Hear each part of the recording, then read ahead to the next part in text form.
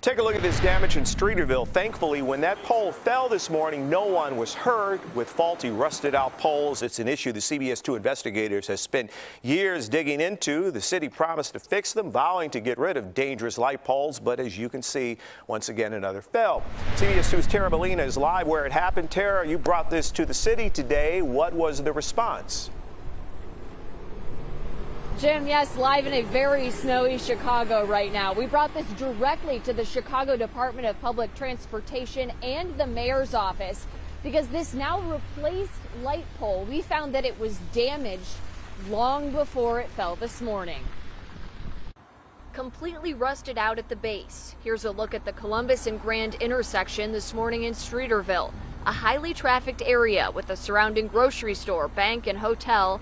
Thankfully, no one was hurt when this came crashing down. Crews surrounded the base throughout the day. Unfortunately, a scene that's not unique here in Chicago.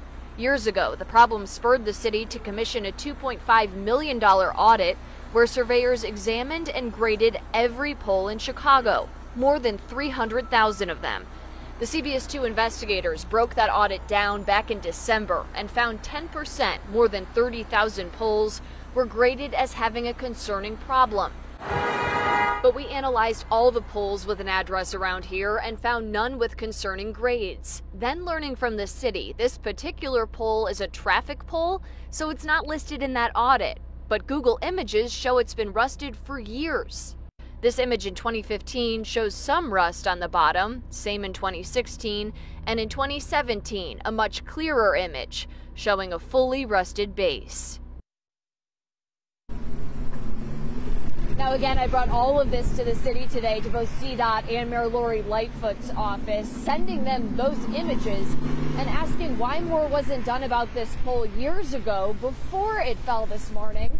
Still no real answers yet today, but we're going to continue to follow up, and we're going to have another update for you coming up at 6 o'clock.